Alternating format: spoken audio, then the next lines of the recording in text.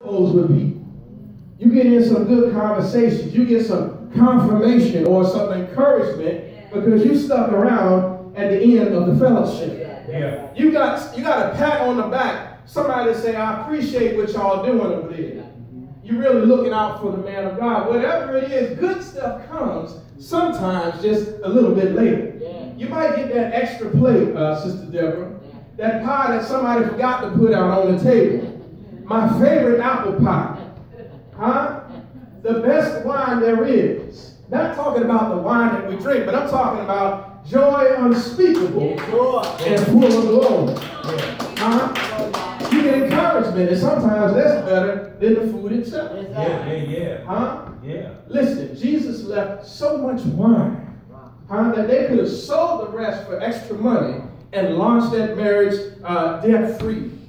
Debt-free, amen. How many want to be debt-free in marriage? I mean, what if both of y'all would have been married and neither one of y'all had credit card? Neither one of y'all had student loan. Neither one of y'all had car notes. Go ahead, boy. Go ahead, preacher. Come on, man. That's good, man. Go ahead. He always leaves extra and some for everybody else. Remember the loaves when he fed the 4,000 and how many baskets he took up. Remember how many baskets he took up after he fed the 5,000. That's right. He said, don't forget that one. Don't forget it. 180 gallons of wine. Yes, sir. That's what he did. That's the miracle. It's a sign of God's abundance. But my God shall supply all of your need according to his riches and glory, which is in Christ Jesus. I believe if they had more water pots, they would have been filled up with more wine. Yeah. The wine of this joy and fellowship that we have here will eventually turn into a new wine in the kingdom to come. All right. And we will partake of the great wedding feast one day, and sin will have no more power. Jesus will make it all worth it, worth doing when he tells you to do what needs to be done. It'll be worth it. It'll be worth it. All of your inconvenience, all of your hurts, all of your suffering will fail in comparison to the glory that will be revealed in us. We're being changed, church. One day we're going to be changed in a moment and a twinkling of an eye. But in the meantime, it's a process. Yeah. We are the water pots that are being changed into wine pots. All right. The servants, I like this part, because the servants knew ahead of time what was going on. So there ain't no shame in being behind the scenes. Ain't no shame in being behind the scenes, amen? You ain't always got to be out here in everybody's face. Behind the pulpit, trying to display your gifts. The servants knew about his power and his glory, and the giving before the governor of the feast knew about it. All right. Jesus looks out for the little man. I like this, Sister Deborah. He looks out for the common people. It's all right to be in the back room or behind the scenes because you can see the glory from a different perspective. Before anybody with a title even knew what was coming. You the prophet, you ain't see that one coming. You ain't see that blessing coming. Before they just wanted to give the accolades to the host, they already knew who had did the real work. While the governor was patting the host on the back, hey man, you sure brought out some good wine. You sure preached today. The people in the back, Pastor, they already knew who did the work. You got to know that God is doing the work behind the scenes, amen. He's doing the work behind the scenes, amen. That means he's working on you. That's what I'm talking about.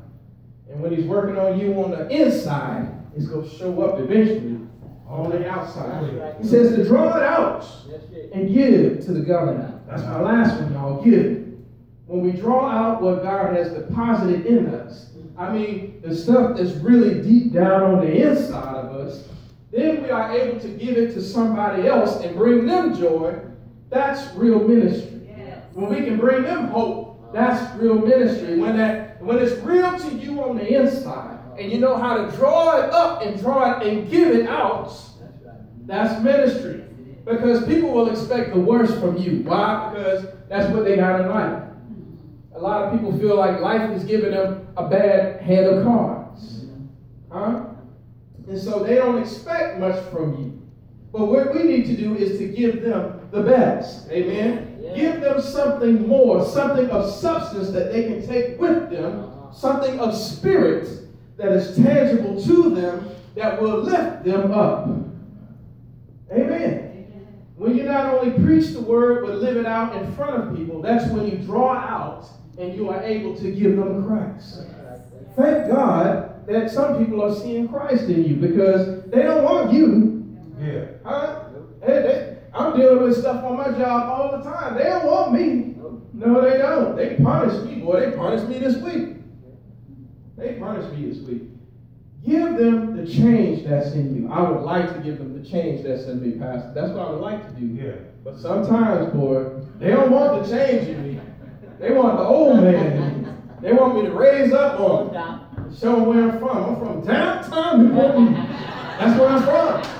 I'm from Aqua Vista, 6th Street, the Crab Factory. Hey, That's where I'm from. Yeah. Thanks for being. Give them the change.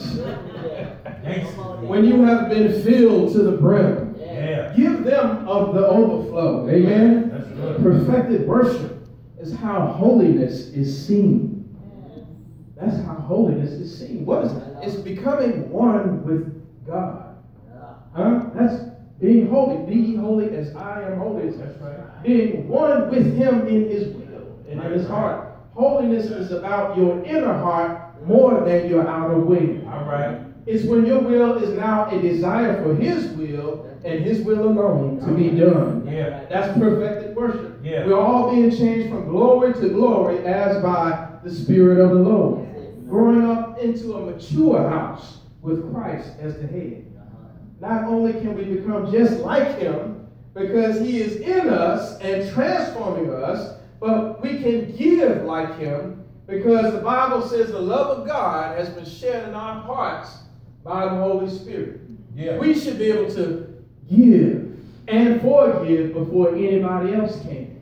It should be easier for us to give and forgive and have mercy on anybody else. Go ahead, boy. Before anybody else.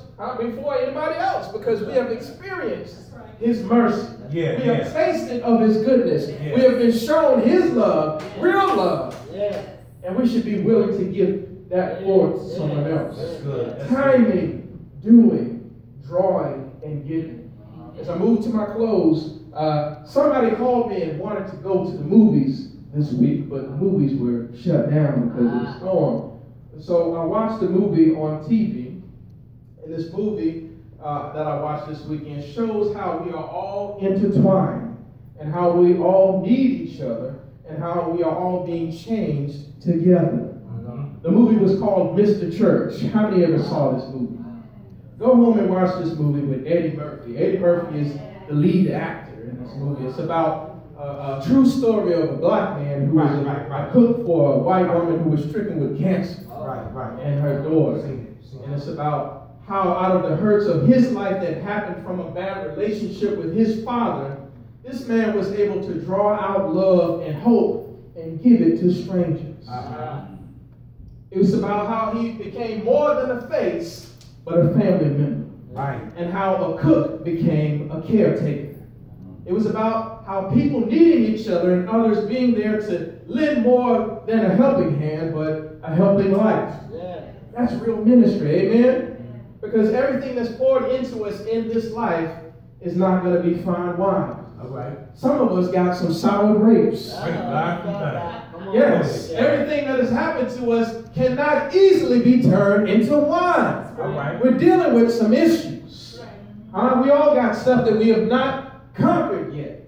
Things that keep coming against us. Go ahead. And so my hope is that if you are a true disciple and if you are a true believer in him, somehow you are able to pass on the work that he's doing in you to somebody else. Yeah. Pass on something different that God is doing to those around you. So that God can truly be glorified, because there will be no wine before the time. Let him work on you.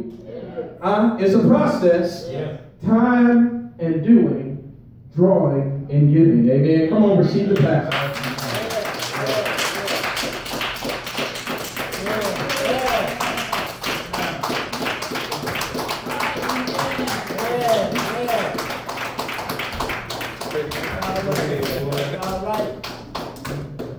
Amen.